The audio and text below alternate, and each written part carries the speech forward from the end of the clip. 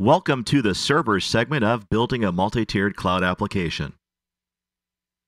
In this segment, we will deploy 6 servers across the 3 cloud networks we have created previously. To save time, we will use server images that have already been patched, configured, and had our demonstration application installed. We will also review the available system images that you may choose to deploy to your cloud as well. Additionally, we will show you how to modify the CPU, memory, and add local storage on a server. Server deployment typically takes 5 to 10 minutes per server, depending on the operating system and the cloud usage at the time of deployment. During the course of this segment, we will edit out this deployment time.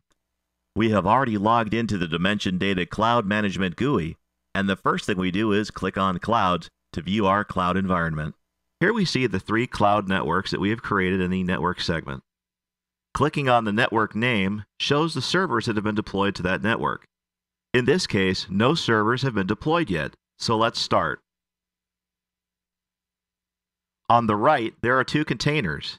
The container labeled OS images holds standard images available for deployment. We'll review those in just a minute. Above it, there's a container labeled customer images, which are those that have either been imported or cloned from other servers. For this demonstration, we will deploy from the customer images server list.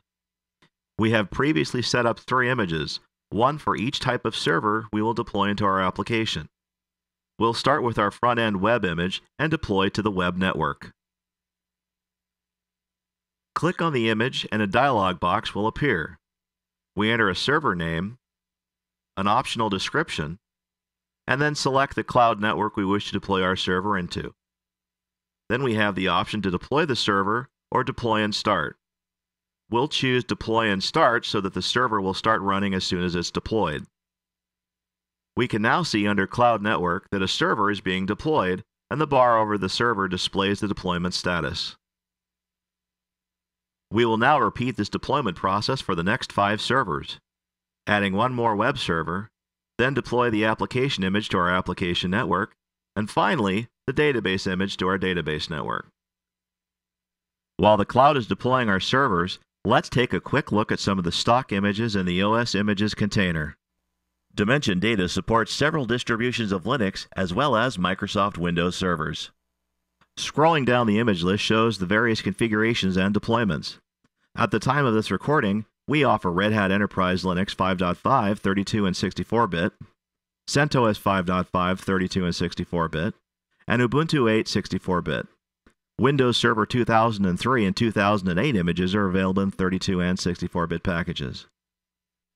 Based on client demand and distribution updates, we will add new images from time to time. Now that deployment has completed, let's take a brief look at the options available to modify our servers. Pick the network container that holds the server that is to be modified. Then click on the server to bring up its Manage Server dialog box.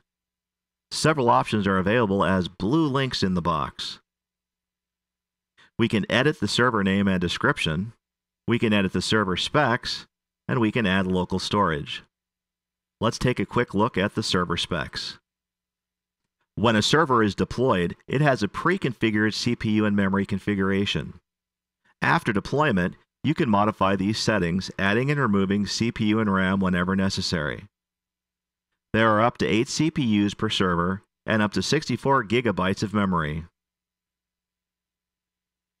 Once the server specs are to our liking, we click Submit and get a verification warning noting that the server will be restarted due to this change. Click on OK to accept or Cancel to abort the change. We'll click on OK, and we get a message indicating that the modification is occurring. Click Close, and we can see in the server list the status of the modification. As you've just seen, modification of CPU and memory settings will initiate an automatic reboot of the server. Adding storage volumes, which we'll learn to do in just a moment, will not initiate a reboot. And the changes will not be made until the server is rebooted and the disk management tools for the given operating system have been used to prepare the new disk space.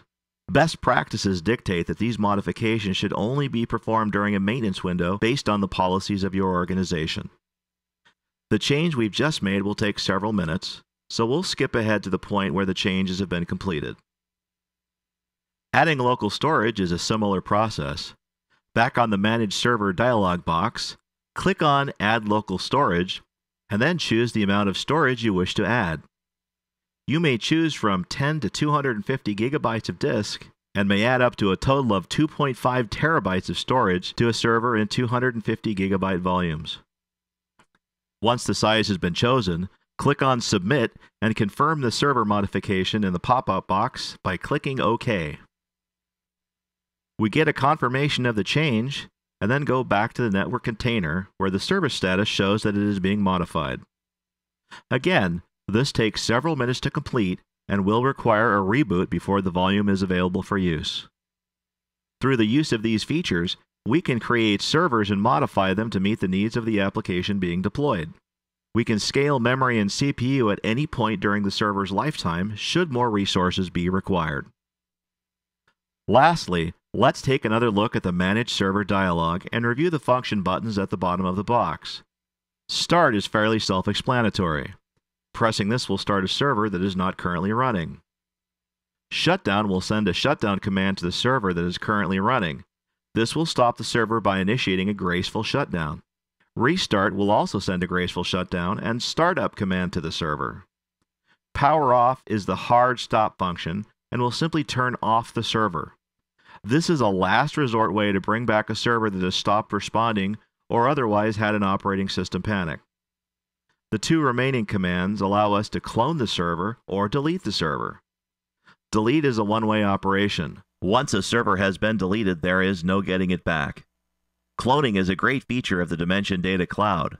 This is how we created the customer images that we use to deploy this demonstration. When building up a server environment, you typically need to deploy the server, patch the server, install any custom packages that you want on it, then repeat for any additional servers you're going to deploy. Cloning your original server is a quick way to build new servers, and an efficient way to maintain consistency between those servers. To clone a server you've deployed, simply click on Clone, then give the image a name and description and click Submit. It will take approximately 10 to 20 minutes for the clone to complete, and the image status will appear in the customer image container over the server image. Once cloned, the image will be available in the customer image container for future deployments. In this segment, we've seen how to deploy servers from the image containers. We've also looked at how to modify CPU, memory, and local storage on the servers. Finally, we learned how to manage the operation of servers from the management GUI, as well as taking a brief look at cloning servers to help enable future server deployments. This concludes the server segment of Building a Multi-Tiered Cloud Application.